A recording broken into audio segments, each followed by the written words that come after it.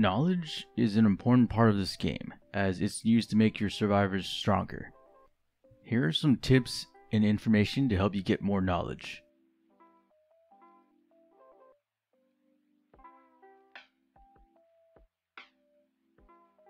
The skill you should max out first is not knowledge retention.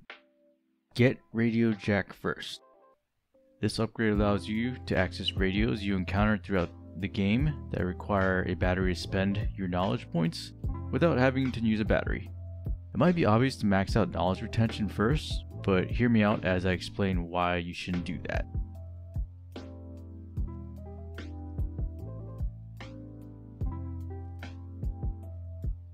As you accumulate more knowledge points, the game begins to make it harder to find it as loot. It will get to a point where you'll stop getting knowledge points as loot. The goal of having Radio Jack is to afford you the opportunity to spend your knowledge points when you come across hackable radios. With that being said, don't hoard knowledge points. Spend as much as you can when you have the opportunity and get it to close as zero as possible.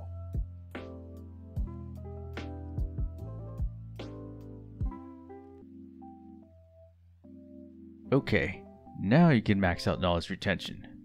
This will obviously let you get more knowledge points in the long run, as it increases the amount of knowledge you get from each knowledge item loot. I don't have much more to say about this obvious upgrade, so on to the next one.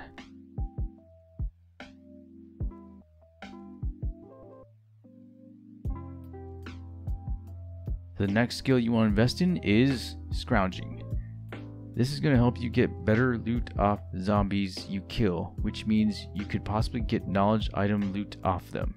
You'll be killing lots of zombies, so let's make sure you're having a good opportunity of better loot by getting this skill next.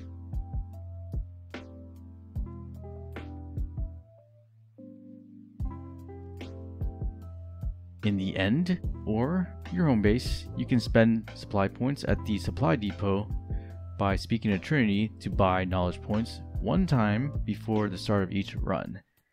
Initially, it's not much, but as you level up, the amount you get from it increases.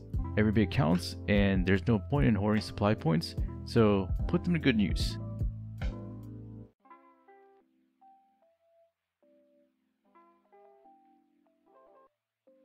On the map, sometimes a merchant will be visible at a location.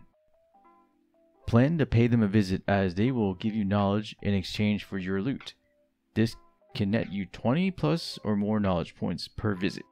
Sometimes you can also encounter this merchant even though they aren't visible on the map.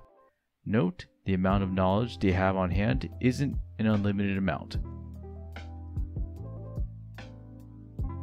Hope this has been helpful. Good luck out there getting your survivors stronger and killing zombies.